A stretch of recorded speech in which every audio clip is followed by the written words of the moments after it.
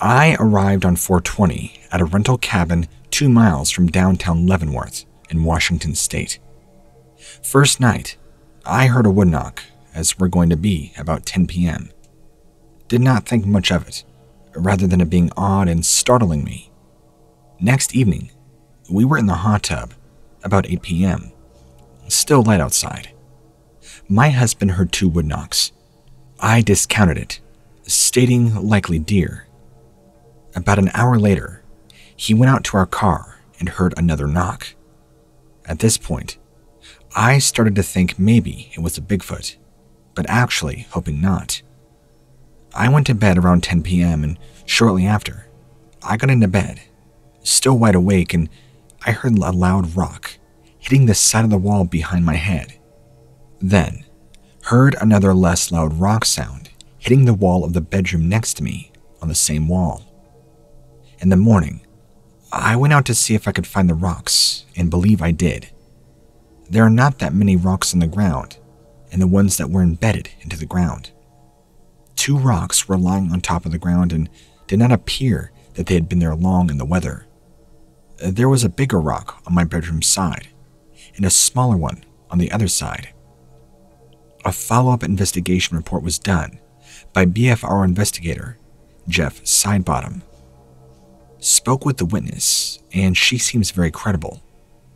Her husband was also a witness. April 20th. They arrived at the Bear Paw rental cabin near Leavenworth, Washington on April 20th. The weather was hot and clear. The cabin sits higher up on a hill than the ones around it. There are 2 hills in the back that form a V shape down to the bottom behind the cabin. They went to bed around 10:30 p.m. The witness described hearing 1 loud distinct wood knock. April 21st. Weather was 70 degrees or so, sunny. They were sitting in the hot tub and playing some jazz music a bit loud, and she heard 2 loud distinct wood knocks. She believes these were within 50 feet or so of the hills behind the cabin. They would go to bed around 10 p.m., and around 10:30 p.m., a large rock hits the side of the bedroom wall. They were sleeping in separate rooms due to bad mattresses, and a large rock hit the side of the cabin on her husband's bedroom wall. The husband claimed he could hear something rustling loudly in the woods behind the cabin. He looked and saw 2 deer come to the base of the V, made by the hills, and then bolt back the way they came, as if spooked by something. That morning, the witness found a few rocks on top of the soil, while the others were embedded from sitting so long. Around 8:30 p.m., they were sitting inside and she had her back to the wall when a large rock hit the living room wall of the cabin. April 23rd. The weather was cloudy and a bit cooler now. The husband put apples out in different areas and did some wood knocks and tried some calls. They said no activity at all that day or night, other than seeing some wild turkey. April 24th. Weather was rainy and cloudy. Virtually no activity. April 25th. The deck was scuffed up near the hot tub, which sits next to a game trail. Part of the deck is wood, and part is tracks. She said it looked similar to deer hooves, but deeper, and the ground was dry. There was a fresh gouge out the back deck, and there were claw marks everywhere. Some were thin and long, and she described them as 4 per print. The husband had heard some scuffling or something on the deck that night, but never looked to see what it might be.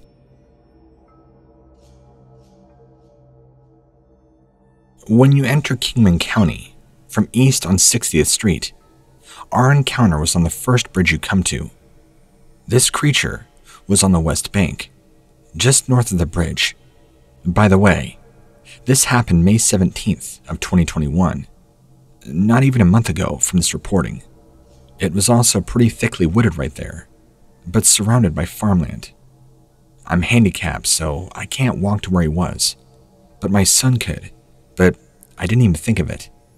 It just happened a day before yesterday, and it's been raining at the time of writing this. A follow-up was done by BFRO investigator Matthew Moneymaker. I spoke with the witness, Patricia Parcel and her son Adrian. She is 65 and lives in Belmont, Kansas with her son. They have lived in Belmont for 2 years or so and lived in Kingsman before that. This brief sighting occurred 2 days ago, 5/17/21, right around 6 p.m. Her son was driving her back home from a doctor's appointment in Wichita. She spotted the figure as they were crossing the bridge over the South Fork of a river. They both saw the figure briefly, but she got a better look at it. She estimates it was 150 feet away from the bridge. He estimates 200. It was on the north side of the bridge and west of the river. It was across from the small island Visible. The location of the intersection signs is half a mile west of the bridge. She and her son both say the water level is higher today than it was 2 days ago. More of the Sandy Creek bank was visible then. The figure was standing on the riverbank, out from the tree line. It was only a few feet from the water. Right now, the spot where it was standing is completely underwater. She cannot guess the height of the figure, but both witnesses say it was a reddish brown and distinct from the green tree line behind it. She is certain it was covered with fur, and she says she could definitely see its arms and hands. The hands were darker in color than the body fur. She had heard about 2 other BFRO reports on or near the same area river over the past 20 years, so she would look for Sasquatches whenever driving through here. She thought she had seen a similar figure in roughly the same spot previously, but did not get a good look at it while passing the bridge. This time, she got a better look at it. There was nothing like a stump or debris in the area. The county road crossing this river is the type of back road in Kansas which may only see a few vehicles each day. Her son says that locals driving these roads do not drive faster than 50 because there are so many deer, it's unsafe to go any faster. This location seems like a prime spot to look for tracks, etc. It was dark at the time, and I was living on a road surrounded by woods. This was back in 2000, in the fall, in New Hampshire. I went out to take my dog for a walk. At the time, our driveway connected to a dirt road that ran up the side from the main road. We walked to the end of the dirt road, and along that road is a tree lining of woods.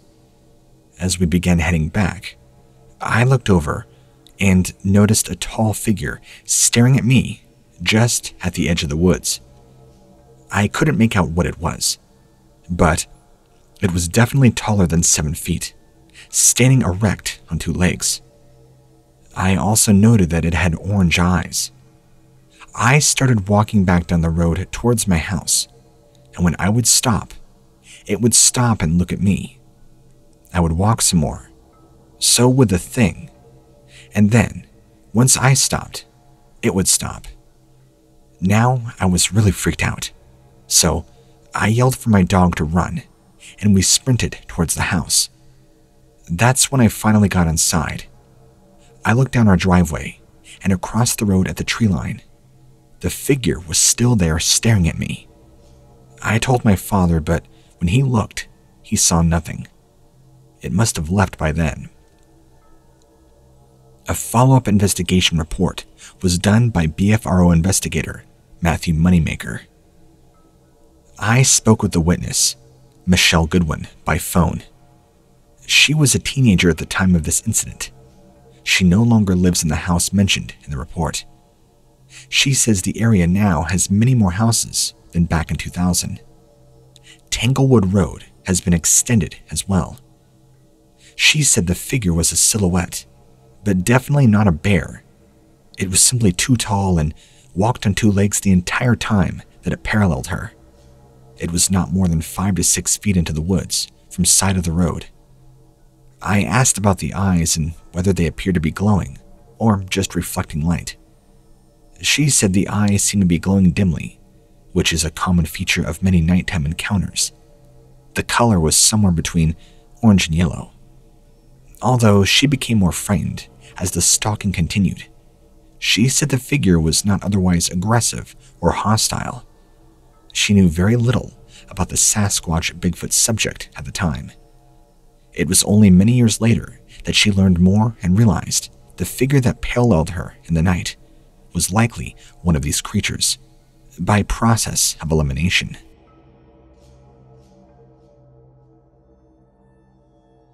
Alright, here we go. I've had several encounters, so here's the first one. I was walking with two friends, looking for one of the friend's brother, walking down the abandoned Lake Champlain and Moria Railroad track bed. It was approximately 1:30 a.m., June 25th, 1989. That's when we heard a god-awful screaming noise coming from over the bank on the south side of the old rail bed. Metal was being ripped and thrown. Over the bank, there were a series of junked-out cars, some Subarus and an early 60s Chevy station wagon. One of my friends uttered the obligatory, "What was that?" and the noises ceased, almost like it hurt us. The next thing we heard was the sound of something very large breaking through the heavy brush of the woods right below us. Before we knew it, it was up the bank and standing in front of us. In the dark, I could not see it, but I could tell that it was huge. There was a smell, as well, almost like crossing a dead skunk and a deep bog. Nasty. My buddies took off, leaving me, because I was slow to react. I mean, I was scared, but sort of curious. The thing, whatever it was right in front of me. I could feel its breath, hear it breathing. I was only there for a second or two and then started running. The thing took off after us. I could hear its feet on the gravel behind me. It stopped chasing us just as we broke out on the road and headed up the main street. I chanced to look back, and I could see its shadow just inside the brush. I'll tell you this, whatever it was big. A lot bigger than a man, and I have never seen a bear move like that. The bank it climbed was over a 45-degree angle, loose gravel and stone, covered with vines and heavy brush. We tried climbing it the next weekend, and it took the best of us over 5 minutes to climb. At the time, we never bothered to look for tracks, but one interesting note that I stated above is that there were junked cars on the south side of the railbed, one of these being an early 60s station wagon, a big, heavy car. My friends and I had been in that area the week or so before, and the car had been on its wheels. The weekend after the occurrence, the car was on its roof, pieces ripped from it and scattered around. That really scared me, and I haven't been back since. The second encounter I had, that was just as strange as the first. Me and a buddy of mine were cruising in his 85 LTD station wagon, as the ultimate touring vessel, as it were, just out of enjoying the late summer September weather. It was a beautiful September night, the 23rd, 1993. We drove up this four-wheel drive tail to the point where everybody parties. Every hick town is one, and the trail heads for Westport, New York. He wheeled the car around and parked with the rear facing the woods, the nose facing down the road that we just came in on. We were just talking about the town, friends, plans, just stuff. I happened to look out the back, and I could see something coming up behind the car. The LTD wagon had huge taillights, and there was no guard over the license plate light, so the back of the car lit the area up pretty nicely. This thing was big, black, and had its arm out like it was going to open the door on the driver's side. The part that scared me the most was the fact that the rear hatch of the wagon did not latch. It kind of just moved around, thumped and when you hit a bump, that sort of thing. It was one of those things Matt was always going to fix, but you know how us men are. Never did. Anyway, I looked at Matt and asked, "Did you lock the doors?" calmly, almost deadpan. Something's about to open the door. Matt slammed the gear shift into drive and we took off out of there. I looked back and the thing stood up. It easily had to be over 7 feet tall. I mean, we're talking huge. Its eyes must have caught the taillights glow because there was a red flicker in them. We never stopped until we got down to Port Henry, which is about 6 or 7 miles away. I live in a rural part of New York, just outside the blue line. I know what bears look like. I know how they behave. Each one of these encounters was no bear. I still don't know what to call each of them. It seems to fit the Sasquatch theory. But why in the middle of nowhere? Where I live, they already had the tourist hook. Lake Champlain. Each year, people with out-of-state plates flood the little town looking for the elusive critter. It's been almost 10 years since my first encounter and a scant 5 since my last. I'll tell you what though, I still have no idea what exactly chased out of the woods we played in. The first encounter though, we just had left Richie's house, went out looking for his brother. We were looking for his brother because he had gotten in a fight. He had arrived home just after we went out looking for him though. We were also all very sober. For the second encounter, Matt and I were driving around, just cruising, looking for something, anything to do. Sober again at that point, as I want to make mention, I don't drink or do drugs.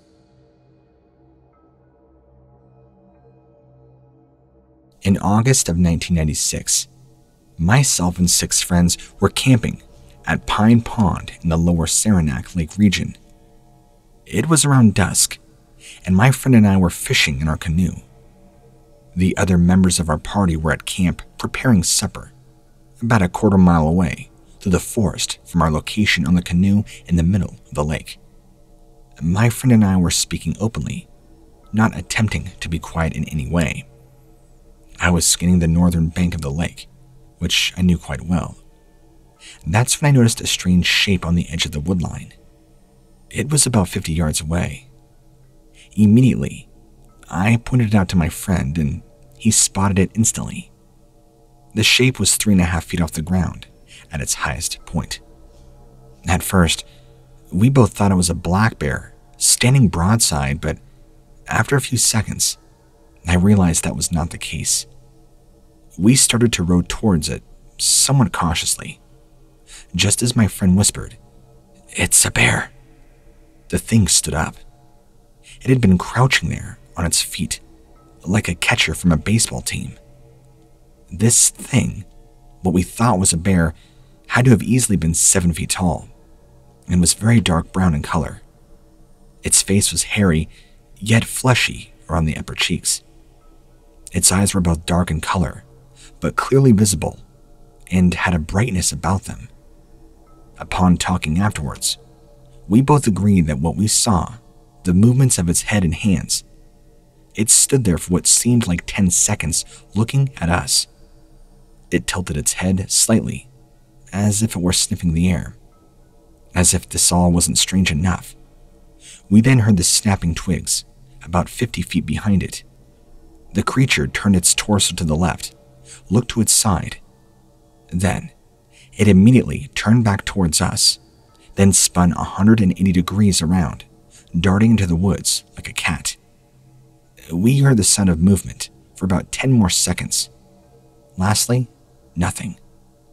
To this day, I'm unsure what made those noises. After staying put in the canoe for about 10 minutes, my friend decided, against my wishes, to paddle to the spot on shore and investigate for tracks.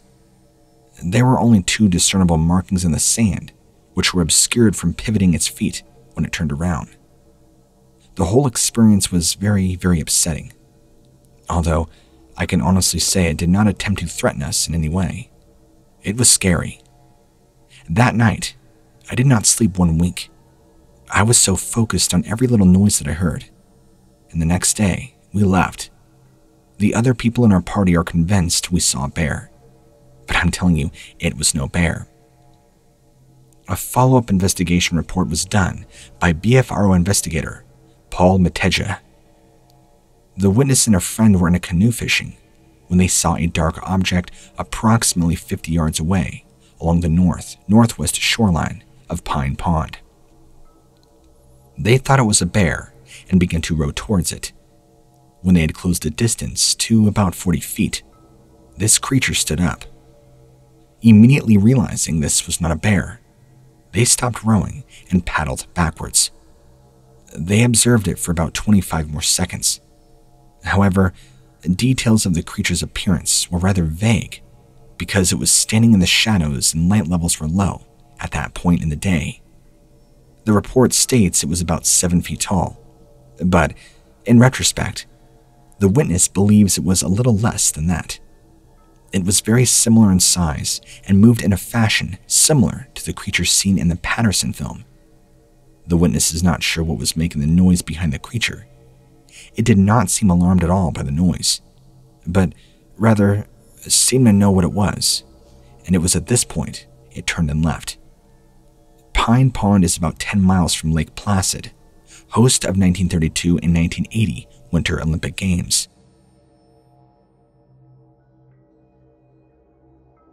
I didn't have an encounter exactly, but we are the owners of a camp in a remote region of the Adirondack Mountains. The camp is only accessible by hiking to it. There rarely is ever anybody around our camp. We have found strange things that have occurred. The first, in fall of 2002, we went hiking for the day. When we get back, and we found a small pile of rocks at the back door. They were neatly stacked with a stick coming out of them. These rocks were not there when we left. They appeared to be deliberately stacked. We understand that these could not have been easily made by a human, but there's never anybody around up there. The fall of 2003. One night, around 7:30 p.m., dark, my wife and I went outside with 2 dogs. We smelled something very strong and musty, like nothing we smelled before. It wasn't the dogs or anything we could remotely identify. The 2 dogs got very antsy and begged to go inside right away. This was very strange and freaky. Now, these dogs are generally not scared dogs. They also are large dogs, about 80 pounds each. We had never seen them act this way, ever. When we bring them out at night or day, they run all over the woods. And this night, they wanted nothing to do with that. Almost like they smelled something that scared them. Number 3. The same exact thing happened. I went outside around 9:30 p.m. to relieve myself. While I was doing that, I hear a large, heavy stomping behind me. The stomping was loud and heavy, as if something was fleeing. But the strange part is it sounded like it made 4 to 5 bounds, then stopping. I heard nothing else after that. I looked around a little bit, but the happenings of this night made me uneasy. So I went inside and locked up the cabin. I don't know what did all this, and maybe it's easily explained away, but these things altogether make me think it might have been a Bigfoot. A follow-up investigation report was done. I spoke with the witness by phone on 12/22/05. The witness recounted the set of unusual occurrences in amazing detail. The remote cabin where the events took place has been in the family for over 70 years, and the witness's family typically stays there for a weekend or 2, at least once every fall. The cabin has no running water or electricity and requires a half-mile hike from the nearest road. Now, the first event took place in the late afternoon when the witness, his wife, and 2 young children and 3 adult relatives returned to the cabin after a day-long hike in the adjacent area. Nothing unusual took place during the hike, but upon returning to the cabin, the group observed a small rock pile and stick formation on the back porch steps. There were a total of 3 rocks, which the witness described as being relatively flat and smooth, and about the size of an adult hand. He reported that similar stones are found in abundance and scattered all throughout the immediate cabin area. No other events took place the remainder of the weekend. Approximately 1 year later, the family of 4 and 2 adult relatives was at the cabin for yet another October weekend retreat. In the early evening, the witness and his wife went out to the back porch of the cabin with their 2 family dogs. They both immediately smelled an unusual, strong, musky odor that the very witness described as a wet dog smell. They smelled their dogs and ruled out the odor as coming from them. Nothing further happened, and the couple decided to play it safe by going back inside after a few moments. Now, approximately 2 hours go by, and the witness went out the front door of the cabin, walked about 25 feet to the edge of the tree line. While standing there, the witness heard a very loud stomping sound, but it only lasted for a few seconds. But it shook the ground around him. The witness turned toward the sound, which he estimated to be coming from the base of a hillside, about 25 yards away. As soon as the witness turned, the sound ceased. The witness mentioned that although it was a windy night, the sound did not seem to be a falling tree branch. No vocalizations or strange smells were observed in that moment. No further events have taken place for the remainder of the family's stay. The witness mentioned seeing tree scrapings in an area about 6 feet off the ground, and that bear and deer are known to inhabit the area.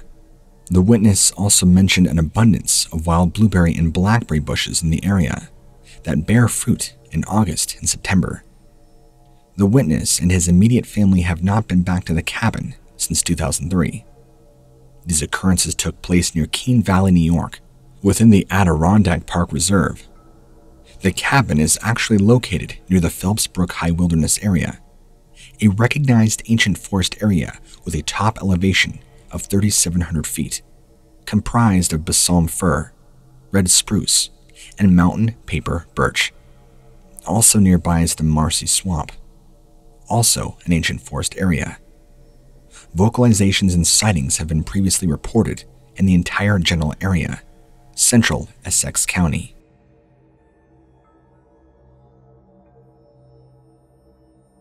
On June 10th, 2006, I was driving with my brother on a back road, unpaved in the Adirondack Park. We were heading for a trailhead that led into the Hudson River Gorge. This area is almost dead center in the park and surrounded by many miles of uninhabited and very rugged terrain. It was late morning on a clear day. I was driving as fast as I could on this road because we had to get back to town by a certain time. As we turned a bend, I see a very large brown, furry object lunging into the dense woods up the road at the next curve, maybe 50 yards ahead. It was obvious that the creature was in the road and was startled by my speeding SUV. I told my brother, "Hey, there goes a moose." We reached the spot in about 3 seconds, and I slam on my brakes, expecting to see the moose right there in the bushes. At that spot, though, through the bushes, was a decent-sized clearing, and then more dark woods that went down a hill. As we looked, there was nothing at all. Everything was still. We started off again and took our hike. The more I thought about it, though, the more I thought it couldn't have just been a moose. First of all, it was the wrong color, a light chestnut brown. The color was very visible because the sun was shining in the area. It was a striking shade against the light green of the brush, and moose are never that shade. They are always a dark brown. Second, the size and shape were wrong. This thing was huge, at least 7 feet tall, and the shape was not like a moose rump. The more I thought about it, the more it seemed like it was the upper back and head of something. Finally, if it was a moose, it would have not utterly vanished so quickly. My vehicle got to that spot in just seconds. Moose, at least the ones that I have seen, don't tear off into the woods. We should have seen it in the clearing. It wasn't a bear either, not even close. I wished I had stopped to investigate further. Unfortunately, we were in a hurry. Did I mention this location is in the middle of a large wilderness? There are practically no roads or trails at all in the entire area. In fact, some sections of the forest here are completely impassable due to very steep, overgrown terrain. A follow-up investigation report was done by BFRO investigator Paul Conroy.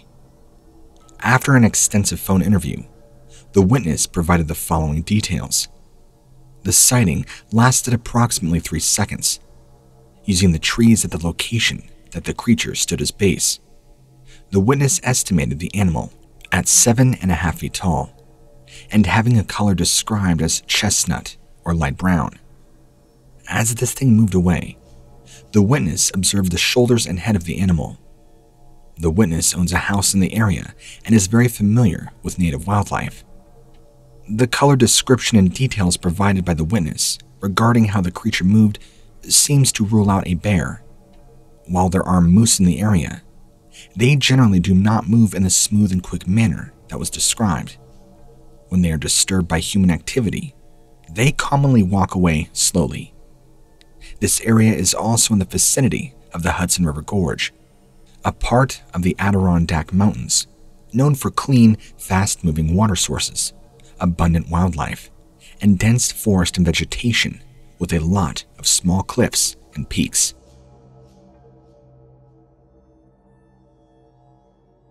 This is my Bigfoot sighting. This was in early August of 2010, approximately around 8 to 8:30 a.m., right on the Cascade Lakes, New York, near Keene, and the weather was clear with only a few clouds. I spend most of the summers camping in and around the Adirondacks in my Dodge Caravan. In this particular summer, I had stopped at Cascade Lake to spend a few days camping. I had slept soundly the previous night and had woken up around 7 a.m. I decided to get up and start making my breakfast.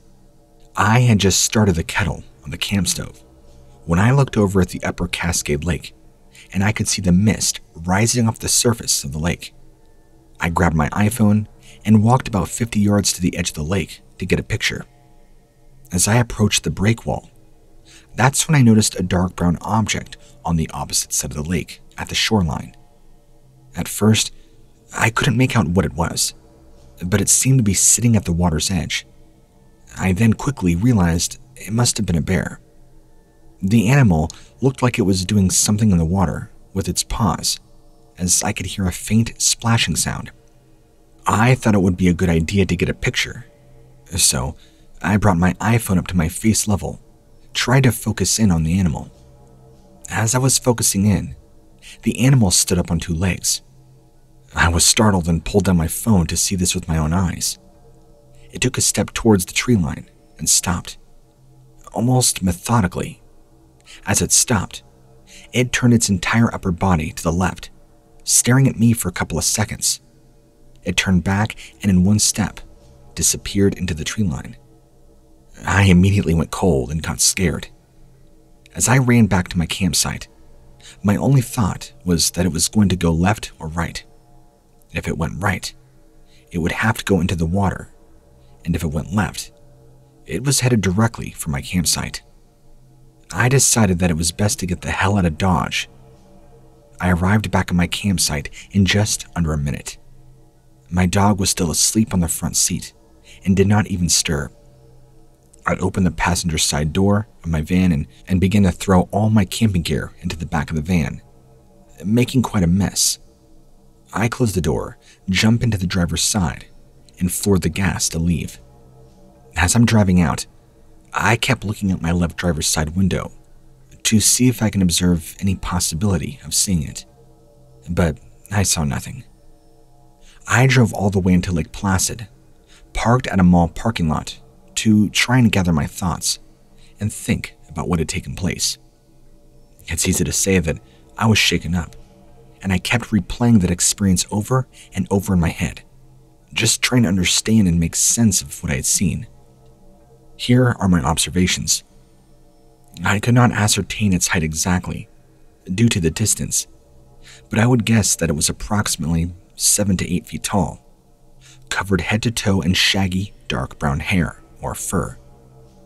I could see the sunlight shining off its back as it turned to go into the tree line, and could see the brown coloration as it turned away from me.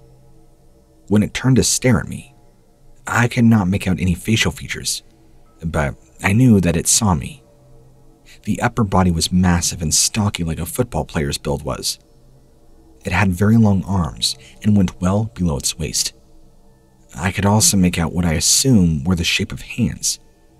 It walked upright and paused before slowly turning its upper body to look directly at me. It stared at me for approximately 5 to 10 seconds and turned back to face the tree line. It took about 1 to 2 more steps, then finally disappearing into the forest. I could see a couple of branches move after it went into the trees. It was then I decided to leave. I did not hear anything other than the initial splashing it made in the water with its hands when I first thought it was a bear. I did not return to the area until 3 years later with a friend to camp. Nothing has happened on subsequent trips to the area of Cascade Lake. I have had 2 other odd experiences in other areas of the 80 Ks on other trips though.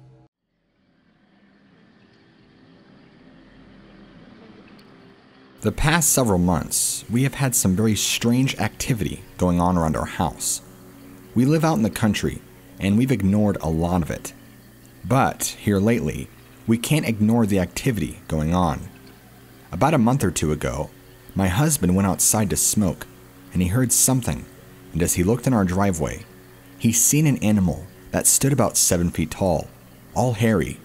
He couldn't explain it, except that it looked like one of our dogs on 2 feet and extremely tall. It walked past our trailer, and that's how he could guess that the height could be. We've heard what sounded like a baseball bat hitting a tree. We've heard whistles and calls of what Bigfoot sounds like. We've had chickens and cats go missing. Every night, about the same time, you can hear footsteps and sounds. It's to the point to where we are scared to go outside. We've never believed in Bigfoot till we've seen it and have heard them. I'm sure there are more than one around because we live near caves. They sound like they are all around us at night. We had a ball in our yard, and after finding it in the woods one day and down the road from us another day and bring it back several times, it went missing, and we've not been able to find it since. I just find it odd that this has just happened after we've been hearing noises that sounded like Bigfoot.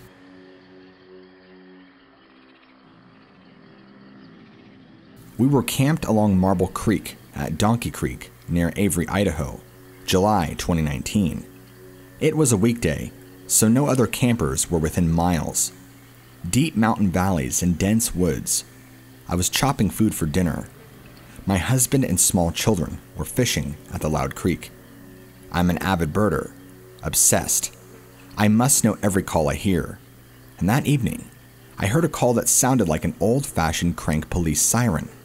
It was echoing through the valley and came from a higher altitude. Howls of the same timbre and pitch, but slightly varying length. I thought it was an owl. I must not know. Wolves and cougar don't sound like that. My dog did not bark. She hid under the table. I also considered that maybe some kids were playing with an old police siren. But then I realized there was no way kids could have been up there near the ridge with something that heavy. Plus, no one else was up there. When I got back into cell reception, I searched through owl calls and found nothing similar. But I found that call on other Bigfoot websites. It was the Ohio Howl.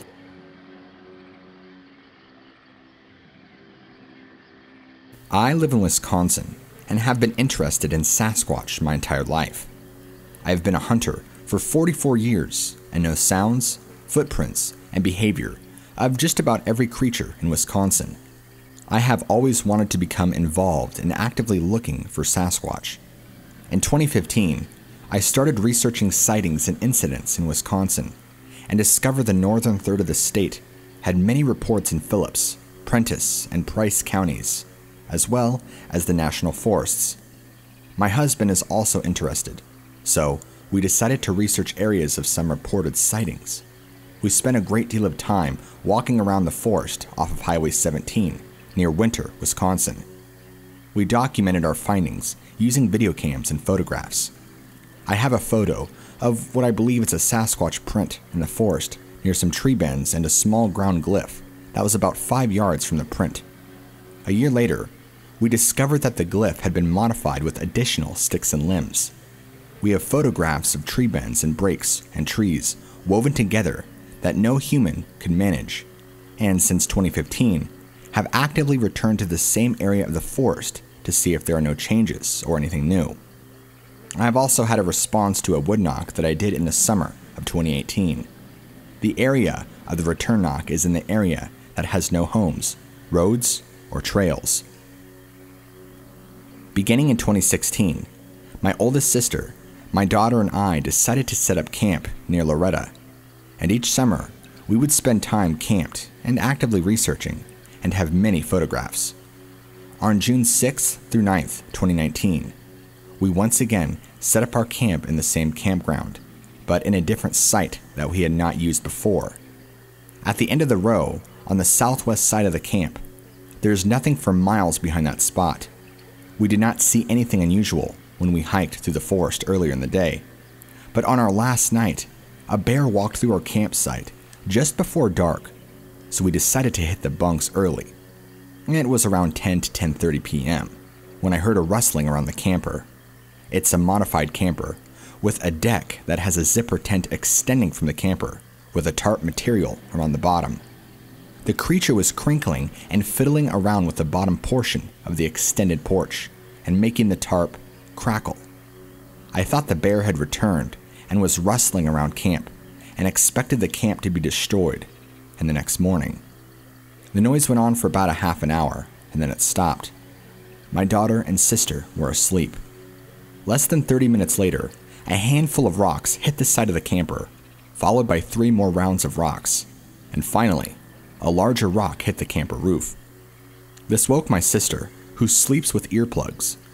She later says she does not know why she woke up, but I believe it was the sound of the big rock hitting above her head. By then, my daughter was awake as well. It was quiet the rest of the night. The next morning when it was light out, I bailed out of the camper, expecting to see a ripped up camp, but all was pristine. The first morning at camp, my daughter set up a hammock behind and slightly to the side of the back of the camper. When she was taking it down, she found a rock in the hammock. My theory is that whatever threw rocks had to lob them over her hammock, and one either bounced back and fell into the hammock or pinged off the tree and landed in the hammock. We were the only campers in the campground, except for a man that came in with his rig. He left the next morning.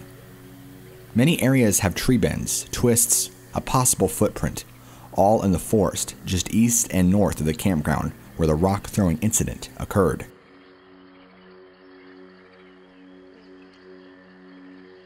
I was with a friend of mine behind his grandmother's house. We had seen some dead fish near a pond, broken in half, so we went back later that day to look to see what might have caused it.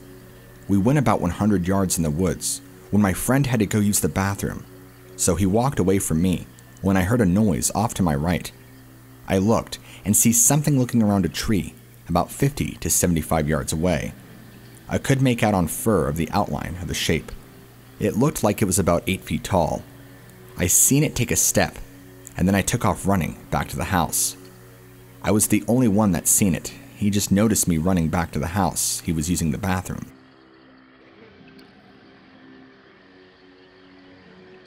I was having a small campfire last night alone with my small dog, who at the time was sleeping. First, there was something moving through the wooded area to my left. Sounded like it was on 2 feet and moving towards some neighbors' houses. I wasn't alarmed by this, although it was dark and there were no flashlight. The neighbors do walk through there from time to time. My dog was not alerted at all. This part of the incident may just be coincidental, but it's what happened next that I'm curious about. About 5 to 10 minutes later, to the left of me, way off in the distance, there was an obvious wood knock. Then immediately to the right of me, in the distance, but in the direction is the Great Croton Swamp, was a reply wood knock, and then immediately after that, another from the left. Then nothing. I've never heard anything like that before. It was about 11 p.m., and the neighborhood was quiet, and in my opinion it was an obvious call and response. Are wood knocks usually so instantaneous, or do they usually have some time in between?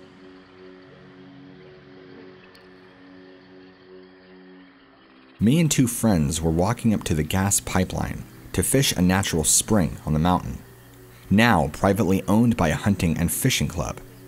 As we crested our first hill, all three of us stopped at the same time. We saw a Bigfoot about 200 feet up the pipeline. I would estimate it to be about 7 feet tall, brown and very shaggy. After about 30 seconds, it ran into the woodline. It covered about 30 feet in 3 strides and disappeared. As we got to where it was, you could see 4 spots where the tall grass was pushed down from its steps. My friend says Bigfoot threw rocks at him in the 70s about 5 miles away. I live in Greenville, Texas, north of town, just off of Highway 69 North. I have lived here 12 years and have had strange things going on at my house since I moved here. But in the last 2 to 3 years, things have really started happening more. I live down a dirt road off of Highway 69. There are a lot of woods around me. Also have several neighbors around me too. And in late summer of 2017, I was jolted awake in the middle of the night by a loud banging on my house. I knew I wasn't dreaming because I shot straight up. And at that exact moment, my 2 little dogs flew off my bed barking and carrying on. I stumbled into the kitchen, wondering what could be happening, and it was 2:38 a.m. My 2 big dogs outside were not barking, which I thought was odd. To make a long story short, I called the sheriff's department. 2 deputies came out and found nothing. From that moment on, every 2 or 3 months, I have several incidents for a week or 2, then nothing for another month or 2 or 3.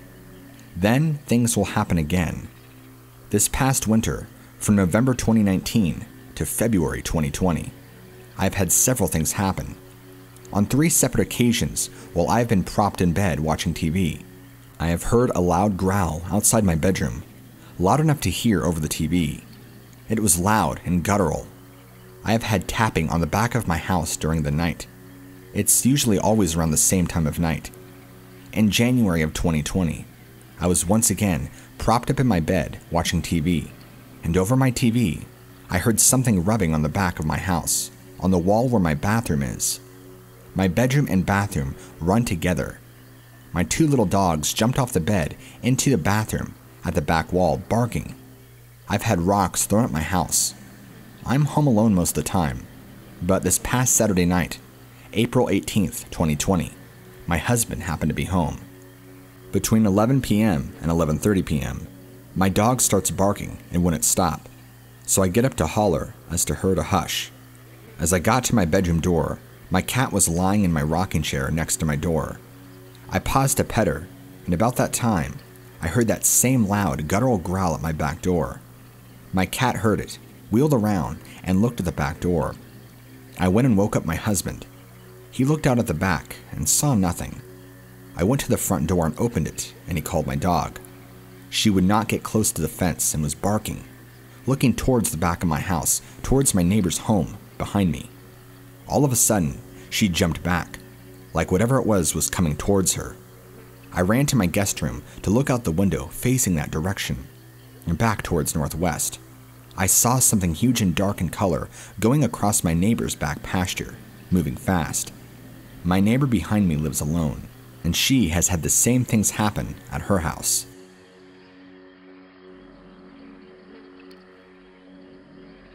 On October 7th, 2017, my wife, myself, and our dog went on a late-season kayak paddle to Upper Priest Lake and overnight camping trip at Beaver Creek Campground. After loading the kayak after our paddle, we drove half a mile to the campground, only to find that it was closed for the season. Not wanting to find another campsite, we drove around the campground to Toole Bay Boat Launch parking area, which was still open. We parked our vehicle, unloaded our tent, sleeping and cooking gear, and began to set up camp, carrying things into a designated site that would normally be accessed by the campground road. I was a bit concerned about camping in the site, after the campground was officially closed, but figured that it was already getting dark. It was unlikely that we would be confronted by a ranger. It had been raining and was getting cold, and my wife wanted a campfire to warm up our paddle to Upper Priest Lake. I didn't want to start a fire, as I was still uneasy about camping there and concerned that a fire would attract attention to us. After setting up the tent and getting things situated, we heard a who call to the north of us, across the road. I had the distinct impression that it wasn't an owl, but a person wooing for somebody in the dark woods, like someone trying to contact a hiker who was late getting back to the car, though there were no other cars in the area. The call was quite loud, louder than any owl I have ever heard. To me, it seemed like it was coming from something, a person with very large lung capacity. By this time it was dark, and we couldn't see anything beneath the tree canopy outside of our campsite. While my wife worked on starting a fire with wet branches, unsuccessfully, I arranged our sleeping gear in the tent. Suddenly, we heard a woo call that was much closer and much louder. This call made us nervous, as we both felt it was made by a person who was camping around our campsite in the dark, messing with us. But we had heard no vehicles drive in, saw no headlights or flashlights, and it was too dark and overcast for a person to drive or walk around the woods without a light. My wife has better hearing than I do, and heard what she felt was an answering who from some distance away in the forest. Grabbing a flashlight, I walked 75 feet or so back to our vehicle to get my 9mm pistol. There was no question that this was not an owl. The call was much too loud and gave both of us a fearful feeling. I could feel the loudness of the call in my chest. We noticed that our dog had no reaction to the calls, remaining in camp and not acting scared, but I sure felt that way, even with a firearm on my hip. After the last loud call, we didn't hear anything more the rest of the night. No vehicles drove into the boat launch parking area, and we heard no people or animals about. In the morning, I looked around our campsite, but couldn't see that anything had been disturbed. Later back home, my wife researched owl calls online, but couldn't find anything that sounded like what we had heard. Whatever had made those calls around our campsite that night knew we were there and had a lung capacity much larger than an adult human male. Last fall, 2019, while on a motorcycle ride up Tango Creek, which was approximately 15 miles from our incident, we saw a fir tree, about 5 feet in diameter, broken off about the 8 to 9 foot tall off the ground, near a trail by a pull-out parking area. No other trees in the area had been damaged.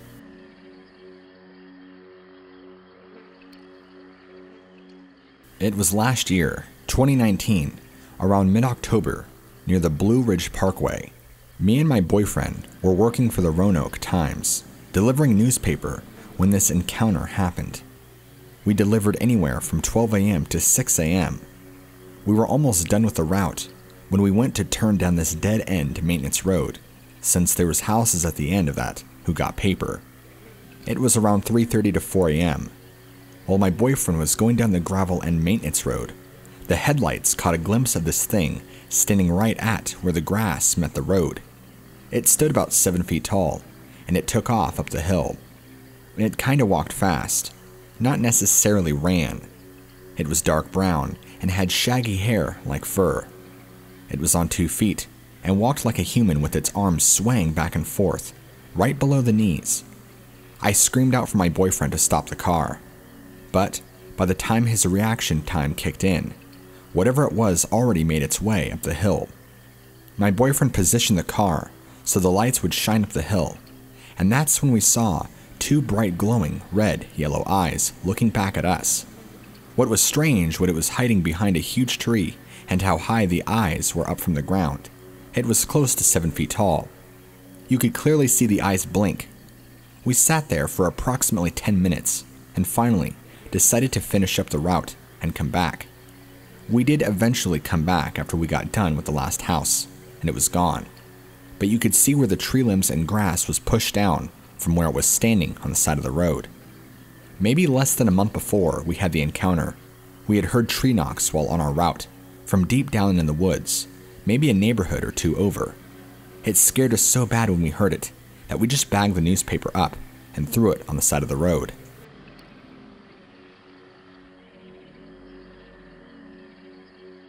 It was around the year 1989. I was working at McDonald's in Carlinville, and I was closed that night. I was headed home around 1 a.m. or 2 a.m. I was headed west on Illinois Highway 108. I was going through an area on the highway known to the locals as Hagaman Bottoms. Just as I was about to approach the bridge at the bottom of Bell Hill, I saw a large creature standing next to the road. Just as I got near it, or just about even with the creature, it reached out at my car. It scared me, and I accelerated my car to get away from it. It was very bright, moonlit night, and I could tell that it was dark brown, or black in color. It was also tall, as it stood above the top of my car. The car I owned at the time was a Chevy Celebrity Eurosport. I remember it standing facing east when I was passing it. It turned south and reached out with its right hand. This was a very scary experience for a young girl in a car, going home, all by herself. As a child, I grew up in a small town named Fayette. This town is just west of Hagaman Bottoms. At night after the supper meal, we would take food scraps out to the trash burning barrel behind the shed. I would get a feeling like there was always something around, or close by, and my hair would stand up on my arms, and I would get very scared to go out there when it was dark. I never did see anything, but just got an eerie feeling, like something was watching me.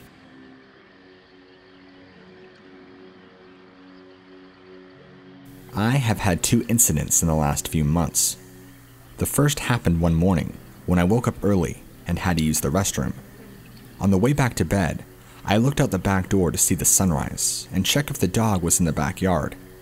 I watched a large dark person or thing cross the field from one tree line to another. The second happened on the night of the meteor shower, just a few weeks ago. I walked outside to look up and watch the shower. I stood there for several minutes before I looked down. Directly on the other side of the fence was a large form. After I screamed my head off, it bolted to the tree line. It may be completely unrelated, but our dogs have been bringing home several bones from different animals on a semi-weekly basis.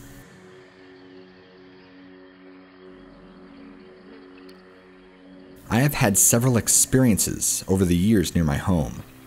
5 years ago, I was picking blackberries on the back side of my property late June. To the east of the blackberry vines is a farm field. The field was planted in corn, and there was a strip of last year's corn residue at the edge of the field.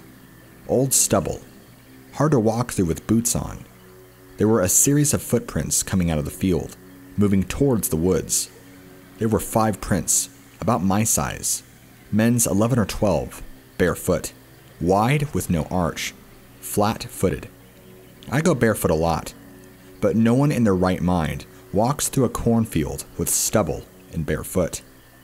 4 years ago, my son and I were in my bedroom, watching videos on my computer, about 6 in the evening, when something passed by my cabin and beat on the wall as it went by. Scared us to death. The pounding started near the corner of the room where we were in, near the ceiling. This is a good 10 feet above the ground level outside. The second was in the other corner of the room. The third hit sounded like it came from above the window in the den, and the fourth and fifth hits were on the bathroom wall. Quick, bam, bam, bam, bam. I live in a log cabin, and it literally shook the house. Next morning, I looked around outside. No prints, nothing on the logs. It was in July and August. Ground was dry and hard. I have ruled the house settling, small animals, birds. No idea what it was. This year, May to June 2012, about 10:30 at night, I was getting ready for bed. My son was in the bathroom. We both heard a low, very guttural grunt. Who? Outside the house. My son is 18 and large, muscular young man, but he came out of the bathroom pulling up his jeans and looking scared. We ran out onto the porch in time to see something large, dark, and low to the ground run past my neighbor's house. Truthfully, it looked like a gorilla, running flat on all fours. It activated my neighbor's motion sensor lights in front of his home, and about 30 seconds later, the coyotes on the other side of the highway went nuts. It was moving, quarter of a mile in just under a minute. The next day, my father said he also heard the grunt. It woke him up. I sometimes find broken trees and bent trees in the woods. I have also heard screams and howls that I can't just write off as being a deer, bobcat, coyote, or vixen.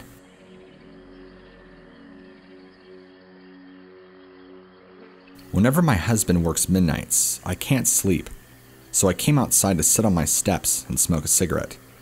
I happened to look up because the dogs were barking at something. I looked up and saw this tall black figure standing and kind of peeking out from behind the shed. I looked at it and kind of squinted at it to see what I could see, and it really wasn't moving. I went back inside my house and grabbed the gun. When I came back out, it was gone. I don't know what he was doing there. It was just a big tall black mass peeking out from behind the shed. It was massive. It was big. I jumped up and ran inside to get the gun. I was able to see its head, part of the shoulder, and some of the knee. It was leaning out. It was 7 foot tall, but it was sort of hunched over too. There is no lighting back there, only in the front of the house. We have a tree line that comes up behind our place. The tree line comes with about 100 feet of the house. I don't know how many times I've been here by myself and heard something bang on the shed in the back. There were a couple of nights that I went out there with my gun, but every time I've heard a bang like something is hitting on it, and the door had been left open. I don't know if something was trying to get in there. I know it's not the door banging because the door is on a track to hold it still. There's been other times by the camper shell I've heard noises. I've run inside and get the big light and shine it over there, but nothing there.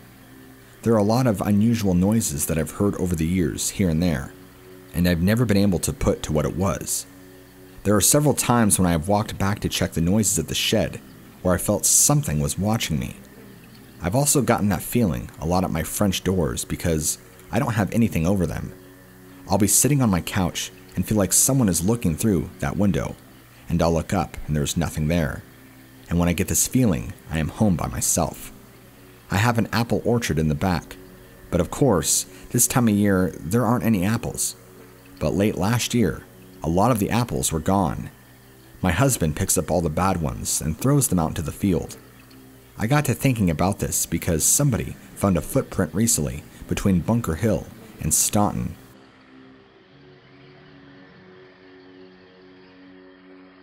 I have recently moved out of my house in Illinois. During the last year or so, I have experienced several strange occurrences. I have never actually seen anything, except once a large dark shape moving bipedally through the heavy fog.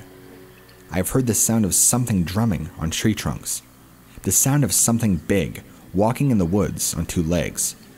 I have found chunks of firewood thrown from my woodpile, and on November 25th of 2008, as I was packing to move, I heard a moaning howl very close to the house. I have hunted for 20 years, and I have never heard the likes of this. I stopped loading the vehicle, loaded my .45 and locked the door. I did the rest of my packing, and the next 2 nights, armed, but as before, I had the distinct feeling I was being watched, and several times large branches were broken, and there was knocking on trees. Also, there is an area of woods where the grass and foliage is crushed down. This could be deer, but since these things have started occurring, the deer, who are usually thick as fleas, have been gone. Several other people have heard knocking. However, I was alone when the howl occurred, and it is mostly at night.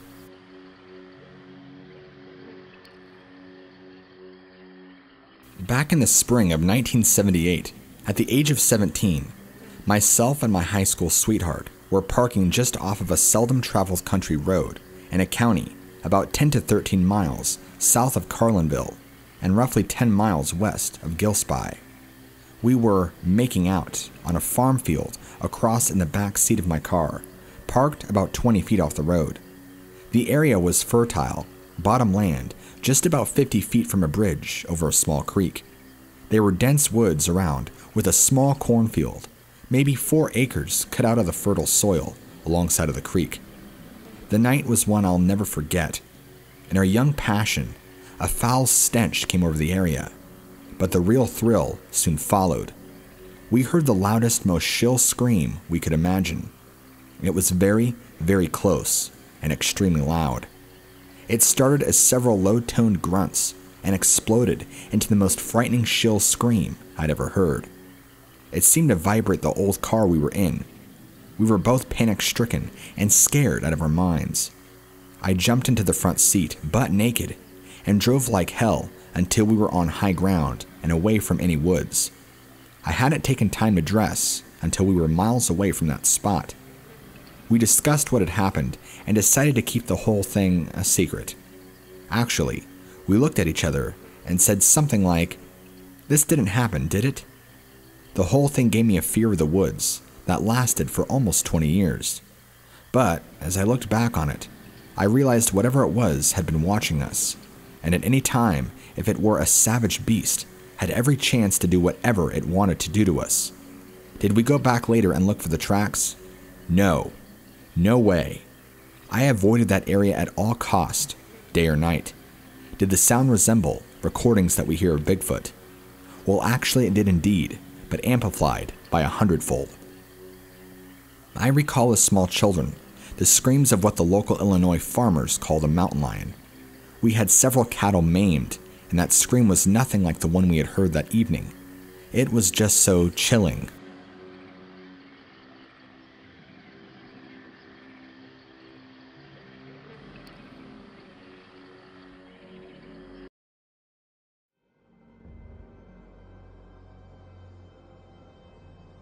My wife and I were driving home from Denver, Colorado to Albuquerque, New Mexico, and stopped at a gas station in Las Vegas, New Mexico.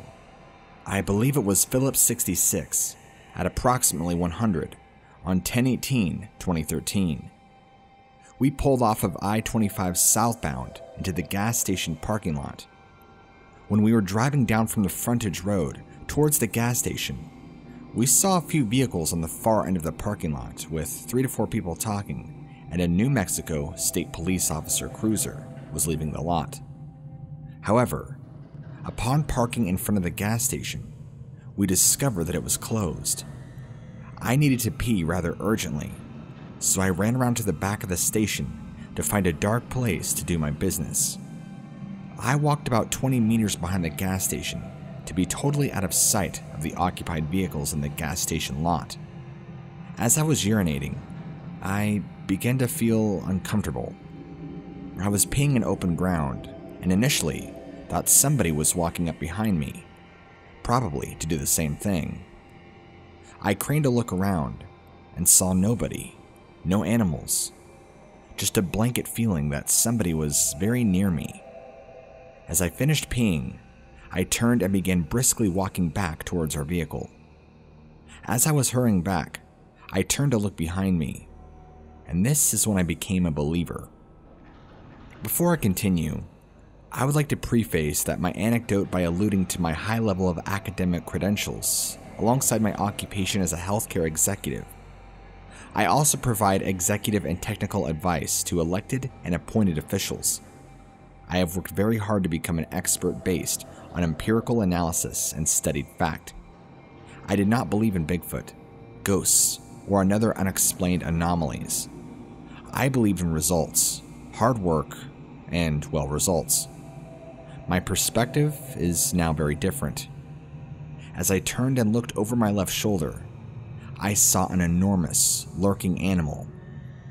The animal was crouched over, almost as if taking cover in the sparse and cold vegetation. In fact, I think the creature watched me the whole time and did not make such a noise. However, the creature noticed when I saw it. It stood up and quickly lumbered into the dark away from the direction of the parking lot. The one attribute of the creature that resounded with me was how heavy the footfall was. It sounded like somebody dropping a sack of potatoes over and over again, and it was fast. I observed the creature for about 11 seconds, from the moment I realized I saw it, to watching the animal dart into the woodline. Due to the radiant light from the parking lot, I could make steady detail of the fleeing creature. Here are the salient points from my memory, aside from the footfall. The creature was approximately 8 to 10 feet tall. I'm 6'2", and this animal would have towered over me, since I observed it on flat land, leading to my estimation. The hair on the creature was matted, like dogs that live outside. The coloration was dark brown. The creature had a very defined gait. It took strides that I would estimate to be 3 to 4ths of my stride per one of its strides. It had massive human-like hands. The creature was very skittish, not moving until realizing I was observing it, lending to a higher intellect than that of a brown bear. I believe the creature may have fled in fear. I did not make eye contact, but noticed a massive brown and defined jaw and cranial structure. There is one other trait that I have since read about that may allude to this being a New Mexico Bigfoot. The air was rank with what I thought was the dumpster behind the gas station. However, this might be the musk eyewitnesses have reported in the past. I cannot be sure, but it was very powerful, and somewhat reminiscent of what I perceived to be urine. This incident was fearful and moving. I was unable to sleep for days and could not bring myself to tell my wife, until recently. Due to my profession and reputation, I have extreme reluctance about openly sharing my encounter. However, I have personal visual evidence of a so-called mythical beast, and I do not know what to do with it. Another fact, I have a concealed carry handgun license in the state of New Mexico, and was carrying a 1911 45 at the time of the incident. I was so scared that reaching for my weapon would have been an afterthought. I was actually scared stiff. I also noticed that the animal was trying to stay hidden, and very cognizant of what I was and when I noticed it.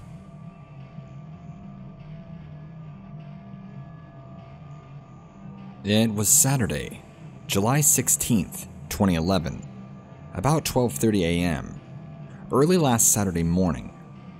We were going to the Chuska Mountains on the Navajo Reservation for a family reunion.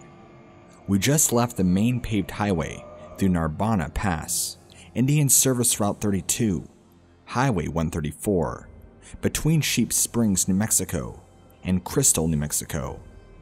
We went south on a dirt road, Indian Service Route 32, into the Chuska Mountains. We were about 5 to 8 miles into the mountains when we came upon a small hill that curved towards the east, then to the south. As we approached the hill to go up, the road quickly turned right or south. As we reached the top, we saw the full moon, and it lit up a flat green pasture that was on top of the hill. As soon as we made the turn to the right, I noticed a big black figure standing there. As I looked at it, it stood with the full moon behind it, so that all I could see was a black outlined form. I kept my eyes on the figure while making the turn right. I said to my wife, "Did you see that?" And she said, "What?" I said, "Something is standing over there by the road." As I looked, I noticed that the figure was standing by a small pond, which was about 10 to 15 feet from the road. I could see the figure's reflection in the pond, along with the full moon. I would say when I first saw it, it was about 75 feet away. As we got closer, our headlights turned to the right, away from the black figure. But I still could see it, because the moonlight was so bright. It just stood there, still, as if it was waiting for us to leave.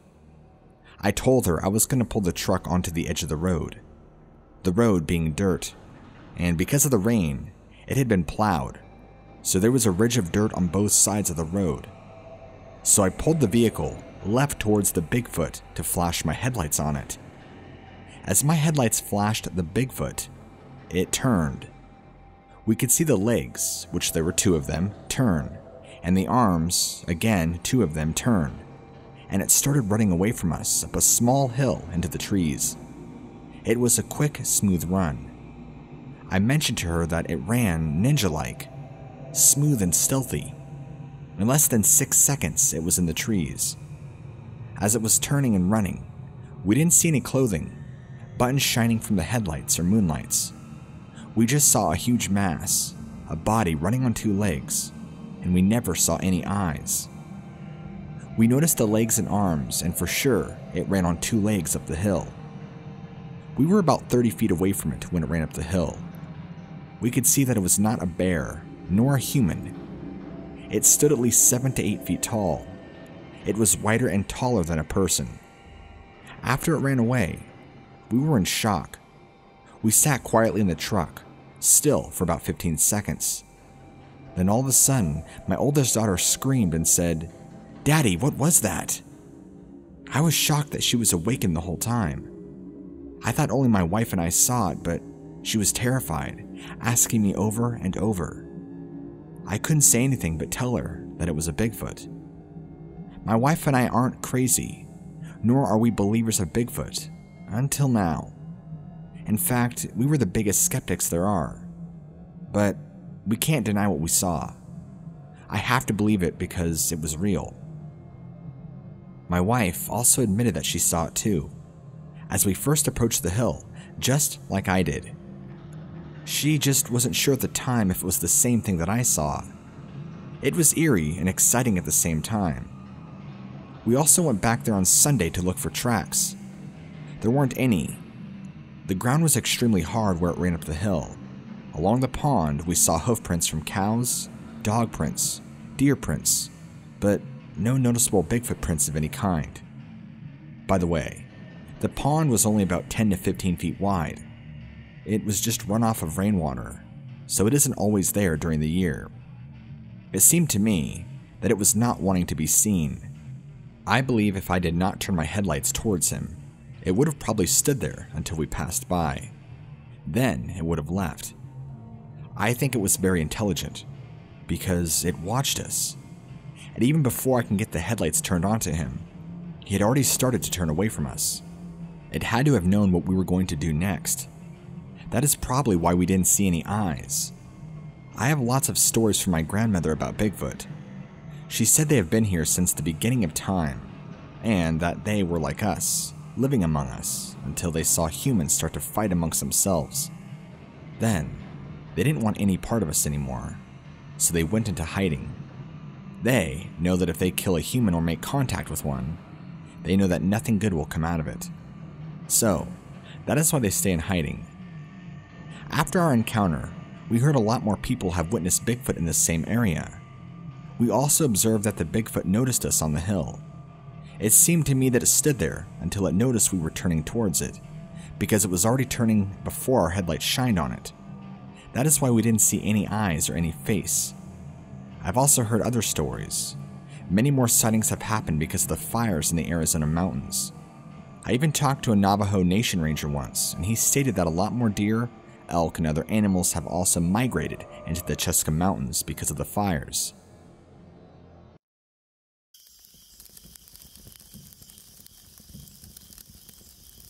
On Friday, March 12th, right around 6 p.m., I was going home from the store, and when I began to turn off the highway, I noticed something was waiting down on the side of the highway, near the creek, about 40 yards ahead of me. So at that time, instead of turning, I went on toward it to see what and if I was really seeing what I thought I was seeing. As I got within about 10 yards of it, it stood straight up, turned around slowly, and walked into the woods really calm. At the time, I couldn't believe what I just saw. The thing was very large, dirty white, taller than the street sign that was near, and furry. I could tell it was not human or anything I'd ever seen before. It scared me so bad that I had tears in my eyes and began shaking at the time. Then, I went straight home and told my husband about it. My sister-in-law actually had seen something white stand up from behind the dog pen that was also whitish, looking back in the 90s. My husband's cousin seen something black squat down behind a tree, about 3 miles through the woods from where I seen my sighting, and there are also old tales that my husband has told me about something that people said used to live in the old mines, that is now a hunting club, that was whitish looking, and looked about 7 to 8 feet tall. They called it Bozo. and he has heard several other people talk about seeing something similar within this area.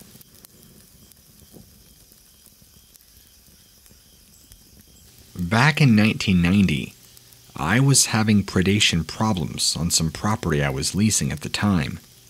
Something was killing and eating my chickens that I was raising. So, me and my friend BJ decided to do a little varmint hunting. We set up in some tall sage grass in the field behind my home, about 300 meters away. It was late evening, and we got into position to do some calling with a fawn distress call that I had brought along with me. We called on and off for several minutes, no results. So, we decided to wait until just before dark to try again.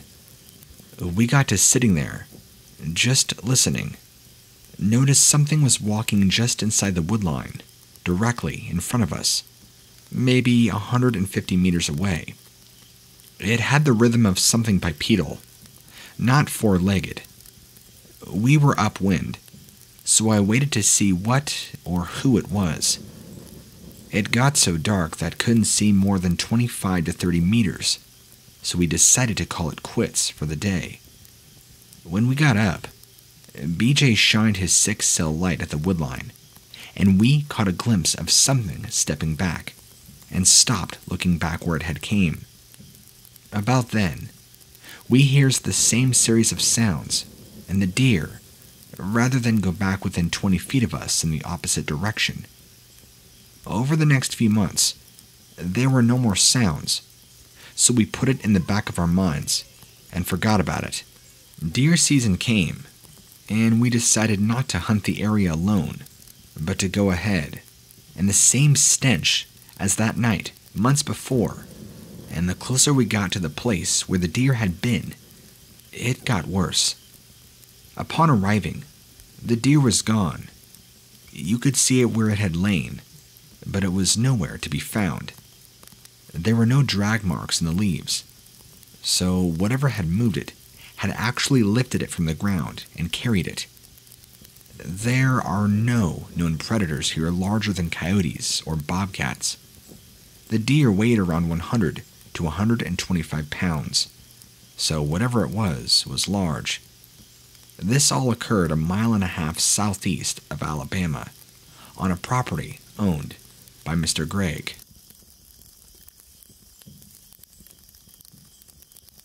This happened in 1988 in Nauvoo, Alabama. I was 14 at the time. I was at home in my living room watching TV, and my brother outside working on a car. We were the only ones at home. The front door was located in the living room. We never used this door because we had no steps to it, and the door was about 4 feet from the ground, so we used the back door of the house. I was sitting on the couch, watching TV, when the door began to move, and the doorknob was turning. The only thing holding the door shut was a nail. Someone had nailed at the top of the wall and bent it over to hold the door shut.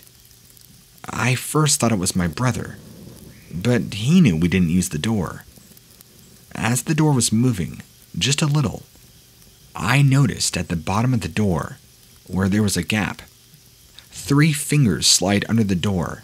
My heart began to beat faster. I tried to move, but I couldn't at first. Then, I wanted so bad to look out the window beside the door, but I was too scared. These fingers were very long, and the nails too were long and black. The hand-like finger had hair on it that was dark brown. The hair was also long. This only lasted for 3 minutes. When the fingers moved out from the gap, the doorknob and both the doors stopped moving. About 45 minutes later, my brother came inside, and I asked him why he was trying to use the front door, but he said he hadn't. I didn't tell him what happened until sometime later. Because of fear, he wouldn't believe me, and the fear of him using this to scare me later on.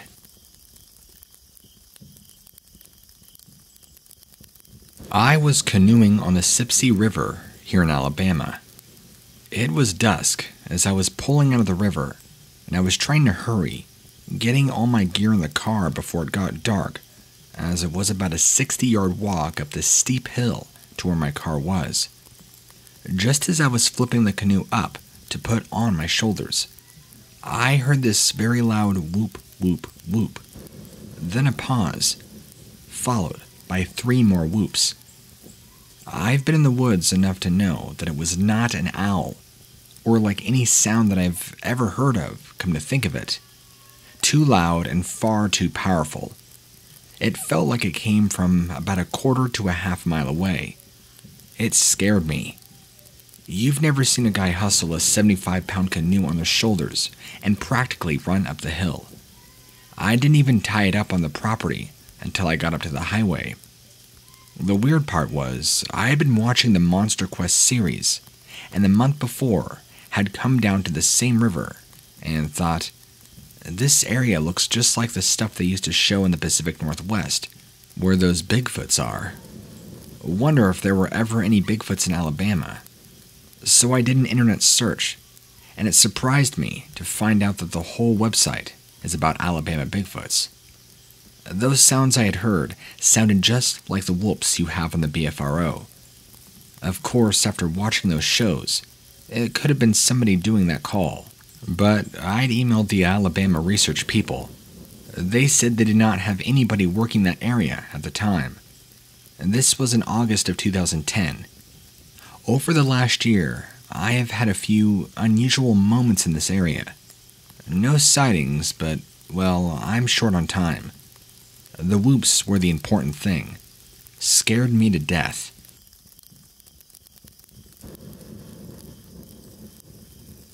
I live in Tuscaloosa, Alabama, in the Yellow Creek community. My husband and I heard screams in the woods from some kind of animal that is so loud, and it has a long guttural yell that sounds like a man. We have never heard anything like this. This has been going on now for 3 weeks in March of 2012. Almost every night, just about 8:30 p.m., or right before it getting dark. Then it stops for about a month, and now it has started back up again. I have lived in the country all my life, and I'm 52. My husband is 66 years old. We're not a bunch of kids making these things up. I know what cougars, coyotes, bears, and wolves all sound like. We have never heard anything like this in the woods before, other than 14 years ago. My son, who is in the Army, and still is to this day, he and I were sitting outside one night, right around 11 p.m., just talking. We heard the same thing yell out then. It came from behind my house, and it yells out in that long guttural yell 3 times. And after the 3rd time, it sounded like there was 50 or more coyotes were surrounding us, and they started yapping like crazy. The recent sounds are coming between my grandfather's old house and my home. It's about a half mile away. We have a huge lake behind us and nothing but woods. My grandfather has some old abandoned gravel pits and lakes close by too. There is a swamp in front of our home, about a quarter mile away. I was also told that when I was a child, back in the 1930s, my grandfather went to the gravel pit one night. He saw something sitting on the hill that looked like a huge hairy thing that had a face, just like a man. This, though, was before all the media hype from the Patterson films. I need help, because this thing is getting closer to our home. My husband doesn't have good hearing, and he said he could hear it upstairs one night. It sounded like it was in the yard. We have animals, cattle and donkeys here. We don't know whether to shoot at the sounds from where it is coming from, or what. On March 31st, 2012, it sounded like it was right down at the bottom of the holler, right past our fence. It sounded like 2 of whatever this thing is was mad and was yelling at us. I got so scared I took off running into the house. I've never been so frightened in my life. And believe me, When I say go outside a lot at night by myself, I really do. We have a huge wraparound porch, and I love to listen to the owls in the whirlpool at night. But nothing like this has ever happened to me before. Last week, I went to put my puppy up for the night in our garage. Then I heard whatever this thing is let out a scream. I called for my husband to come home, and it was back. When he got here, we heard it growl. It came from the same area as before. Like I said, before we heard it just about every other night for 3.5 weeks. Then nothing. That night I told my husband, he's back. Then the next night we heard it again, but this time down in front of our house, down at the swamp. For the past 2 years, people have cut thousands of acreage of land all around here, and a lot of animals have now migrated around here. My father did not have his timber cut, and he has a large amount of land, and we live in the middle of it. We have no one who lives by us, so I emailed you in March. As you know, when you start talking about something they have never seen or heard, everybody thinks you're crazy.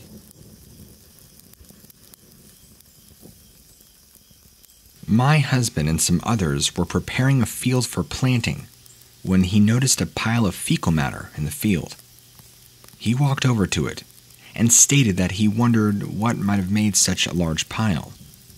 As he looked around for horse or cow tracks, another person walked over to it and said, "Look at the size of those footprints." They all began looking around and found tracks coming out of a grassy area onto a nearby dirt road.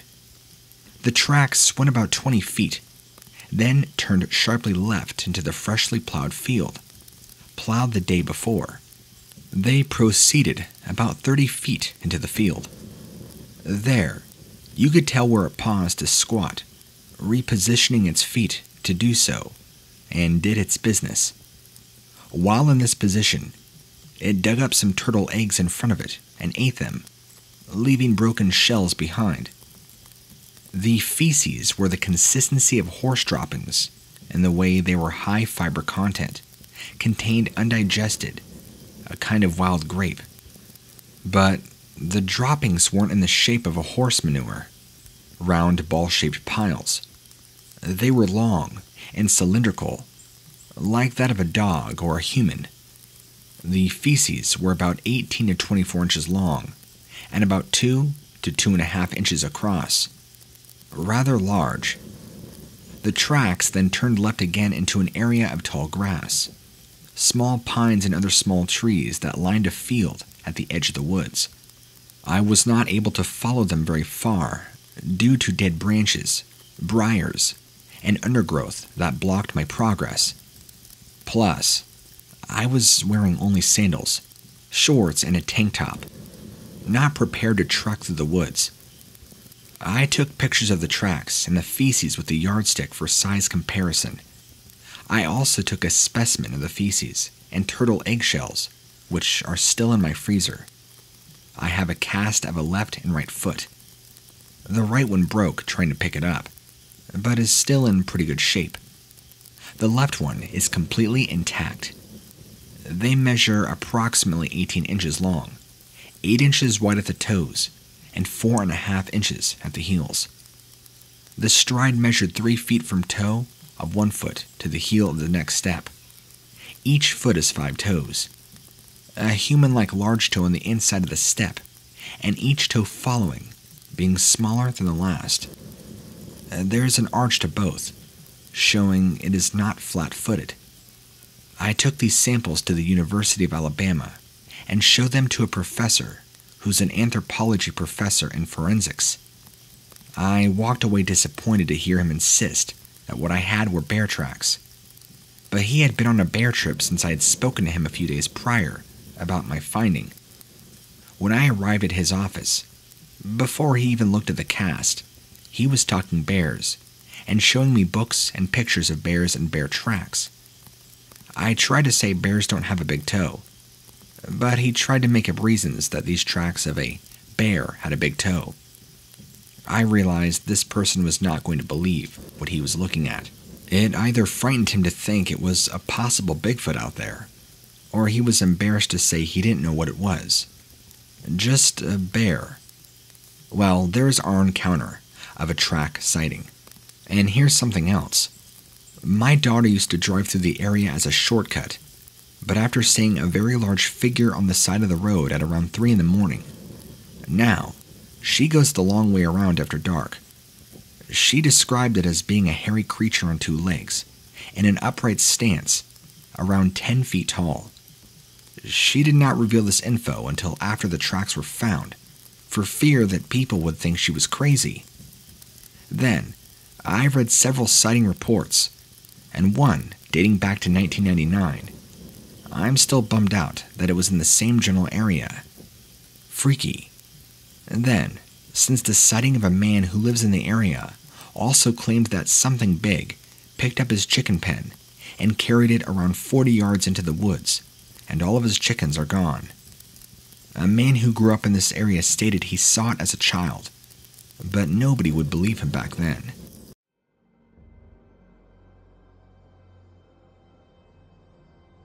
It was unusually warm to be mid-December on this day, and me and my buddy were hunting in an area known as Chiloe. It was about an hour before sunset when we climbed out of our deer stands. I met my buddy in a little holler, about 100 yards away from both of our tree stands. We were walking back to the four-wheeler when we heard a very low rumble in the holler that we had just met in. We were now at this time about 35 yards from the holler, almost in a field, so we thought we would be real still and sit on the edge of the field for a minute and see if we could hear anything else. At this time, we were thinking it was just a grunt or a blow from a deer that had scared. We waited probably 10 minutes before we heard a loud splash in a little drinking hole. Me and my buddy looked over at each other and said, "What the hell is that?" So we waited another minute, still hoping that a deer would come out. Then we heard a second splash. At this time, we realized it was not a deer. So we walked probably 20 yards and saw what we believe was to be a big hairy beast. It was approximately 8 feet tall and around 350 pounds. Me and my friend were almost in shock at what we had seen. This Bigfoot creature saw us and actually didn't even seem to care that we were watching it. It just kind of lingered there in the area for another minute before walking over a small ridge where we lost sight of it. And to be honest, he kind of just lingered there around the area for another minute before walking over a small ridge where we lost sight of it. And to be honest, we were too scared to go and look for it. So we went back to the house and told everybody there, but they said we were crazy and that it was just a bear. I've been hunting bear for years and I am familiar with their movements. This was no bear. I know this because it never dropped down on all fours of its feet the whole time we watched it, and we probably saw it walk a total of 30 to 40 yards, but I am 100% certain that it was no bear. It was some sort of human-ape creature. I am positive. So is my buddy.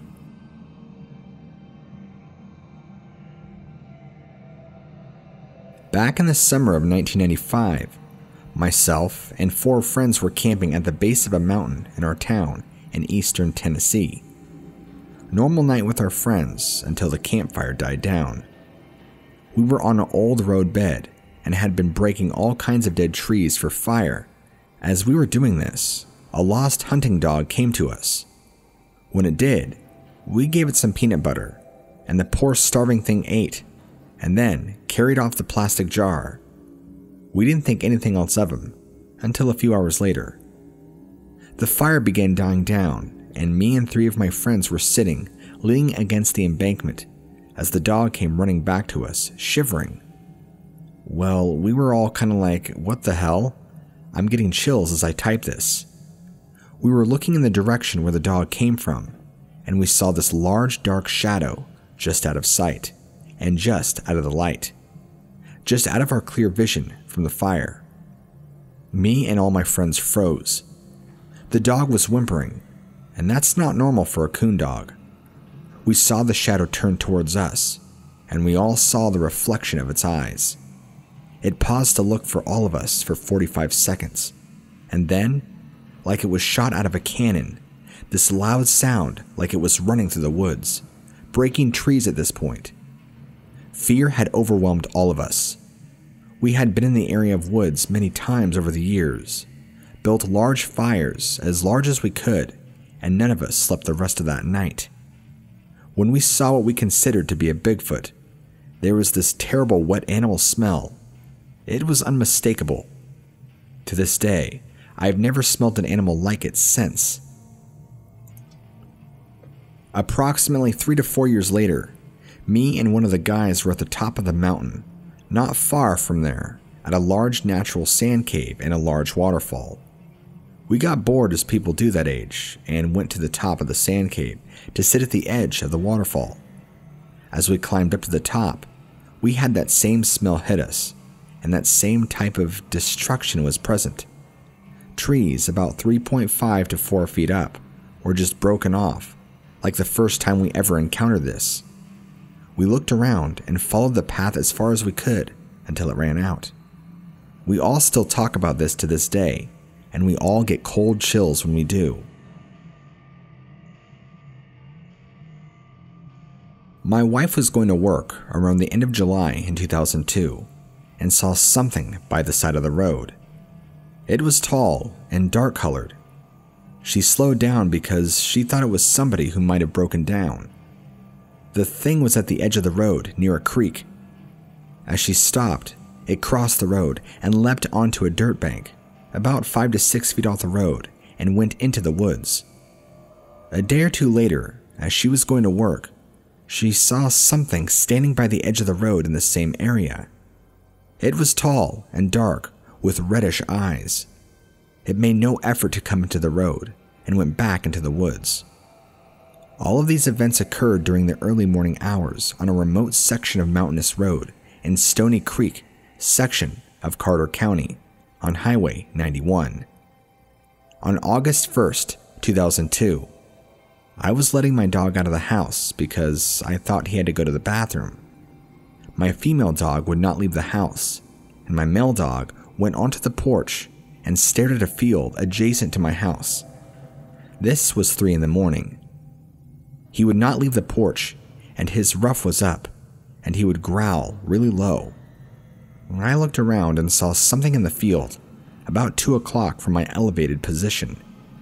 I could not get a direct look at what it was, but it was large enough to be seen bent over in a field of nearly mature untopped tobacco. When it realized it was spotted, it made a chuffing noise, between a growl and a guttural throat sound. At this time, I noticed another figure in the field moving off into a shadowy area between a barn and a road behind my location. This was a smaller version of what was in the field near me. The thing in the field, from me, stayed there until the thing that had crossed the road made a similar chuffing sound. The dogs behind my location and in the area where this was happened were barking. The thing in the field then began to move through the tobacco field to the tall grass and finally to the tree line. I also heard a noise like something in pain, something small.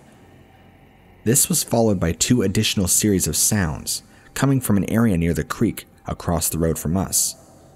This was answered by the things that had crossed through the field at my location. The only thing I got a good look at was a rounded back covered with a brownish red or light brown fur. This again happened at night, and the lighting was not bad. There was also partial moon and ambient light from the property nearby. I checked the area when I observed the things in the following morning, and found areas of mashed up grass and trails that roughly followed the sounds I had heard the previous night. What was unusual was that I got the impression that there was a young animal of some kind hurt. It was a mewling sound that was kind of scared that I heard the area of the second thing. I did not find any footprints that could properly be identified.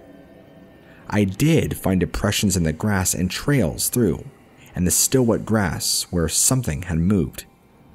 I also was surprised that the things seemed to communicate with each other.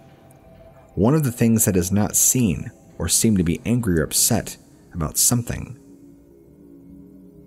Also, the things that did not cross the road but stayed in or around the creek seemed to be looking for something. They even went so far as to climb or attempt to climb a tree. My wife and I noticed a tree by the creek moving and swaying as if somebody were climbing it. There was not enough wind to move the tree, and there was also a strong musty odor when the breeze changed and blew in our direction. August of 1984. When I was about 15, 3 of my friends and I were camping in the woods above my house. We had 2 dogs, a collie and a female husky. We had built a lean-to and to sleep under it. We were just talking about things, girls and such, when one of my friends let us know that he heard something. We just laughed at him. About 2 or 3 minutes later, 2 of my friends claimed to have heard the same noise as the 2 of us that did not hear it. So, we started making fun of them.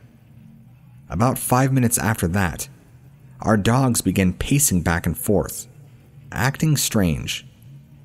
Then, all at once, a loud yell came from behind the lean-to, and it shook hard.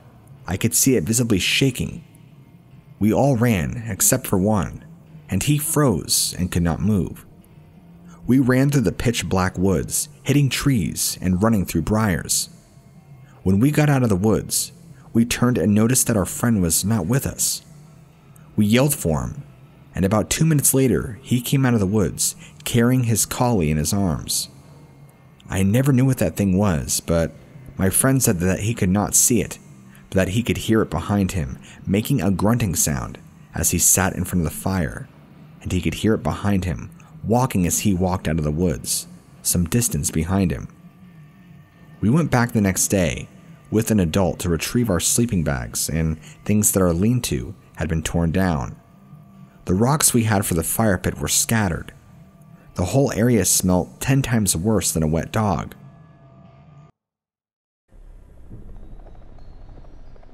I'm one of those police officers that people tell me I'm an overachiever.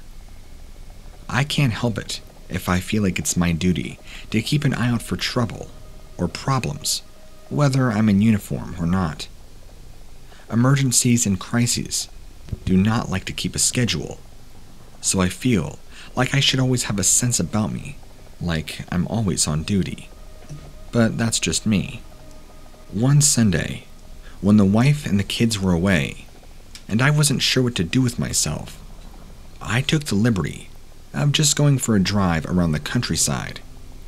We live out in the rurals, because I don't think I could handle the noise and the chaos of my job, and the noise and the chaos of the city when I'm not at work. So, my home is my sanctuary, to get away from all the kinds of noise and problems that city brings. While I was just cruising along, alone on an empty country road, you can imagine my surprise when I heard a car alarm. It was coming from some place you wouldn't expect a car alarm to come from. There was an expansive prairie grass off to the side, where there were some woods far in the distance, and the car alarm is definitely coming from that direction. So, if somebody out there actually needed help, they were an awfully long way from finding it. So, my instinct to be available to anybody that might need help went out, and I put my car in park on the side of the road and went to go explore and investigate to see if somebody was in trouble. I may not hear. It could have been nothing. People trip off their own car alarms all the time, but if it was a real problem, a real emergency, they would need help. The prairie grass slowed my progression, and part of me was thinking that I didn't really need to be in a hurry, since the odds were against there being anything to worry about. That view was changed rather suddenly when I came across a heap, and I do mean a heap, of bones that towered clear up to a height about 3 heads taller than me. They appeared to be mostly deer and similar animals. Something inside of me tried to make me stop looking at the pile before I could spot something like human bones. I didn't see any. Sorry. But coming across a bone collection like that was certainly odd. A bone collecting maniac would be an emergency indeed. So I progressed onward with a sort of determination to get to the bottom of whatever this was. The car alarm was beginning to be accompanied by loud crashes, as if the very vehicle that was in distress was being crushed or rammed. Of all the scenarios that ran through my head, none of them could prepare me for what I finally faced when I came upon the source of the commotion. A titan monster that I can only describe as Bigfoot was manhandling a car. It was picking it up and throwing it about, and the car alarm wailed in distress. My head was swimming, and I got dizzy with shock, anxiety, and disbelief. Seeing this monster was a mental blow in and of itself. Seeing what it was doing to a small car was another. As my senses leveled out, I noted that the creature didn't seem angry. It was trying to accomplish something. What? I could not tell. It continued flinging the car about, until finally, the gasoline in the tank caught a spark in the commotion, and erupted into a fireball.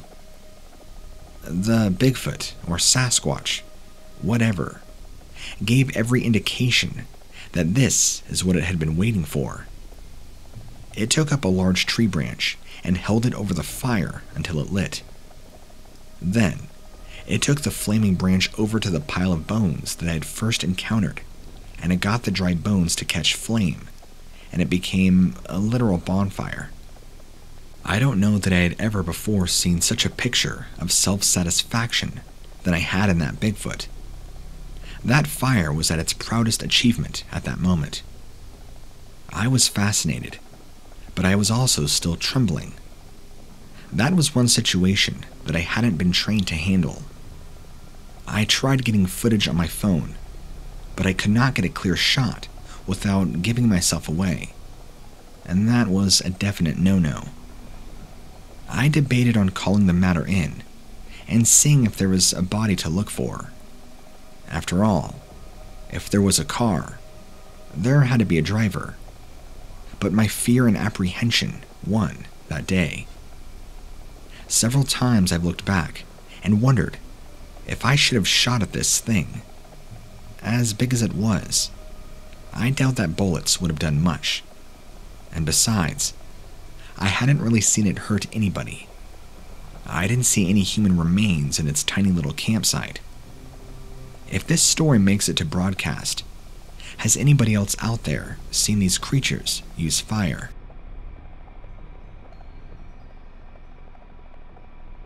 If you live in the city, you have no idea how good you've got it with the paved roads that are just outside your door. My story happened for the simple fact that I'm the guy that has to deliver mail and packages to the most remote parts of territory in Arkansas. There are some places where you wonder just how anybody gets in or out, let alone by mail. But they do, and it's very often thanks to me. Now, these isolated pockets are full of stories. Many of them are known only to the people that have experienced them. And furthermore, they are chock full of dark secrets that will never see the light of day. I was maneuvering my truck out in one of those areas where there isn't a paved road for miles and miles. Everything is dirt and gravel paths, memorized landmarks. People are very much alone with their thoughts and in their own little world in those parts, so that by the time there's an actual problem, by the time the word gets out there that there's an emergency, it's far too late. I had a taste of that when I was delivering some feed to a farm and was having a dickens of a time with it, just because of the mud. I was fishtailing really bad, no matter how I went about driving, 'cause if I went too slow, I'd get stuck. I was forced to come to a complete stop, or else I'd hit the overturned cattle truck that was at a junction of dirt roads. It was the type that had room for maybe 3 cows if they were skinny enough, or 2 horses. I came out to this particular pocket of nowhere often enough to know a few names, but I did not recognize the truck or who it could possibly belong to. Looking in the truck didn't help much. No driver, no animals, and no hints as to where they could be. What I did notice is that the seatbelt looked like it had been torn off its anchor. Couldn't have been from any impact, since the truck was mostly okay. I knew that sometimes you had to cut the seatbelt if you were stuck, but this, you can tell it was very much torn. While I was scratching my head over the whole thing, I heard a really bad cry, or wail, come from somewhere past the trees that hemmed in on the junction. I was no ambulance, but if I didn't look into whatever was making that holler, they might not get any help of any kind for a very long time. So, I steeled my nerves and went to see what was making the ruckus. That was the second time that I was forced to come to a complete halt, but it wasn't because of any obstacle in the path. Strewn about, all over the ground, were body parts of several cows. Legs, bones, ribs, all still with fresh meat attached. Either they had been blown up or torn up, but I couldn't think of what could do that other than a chainsaw.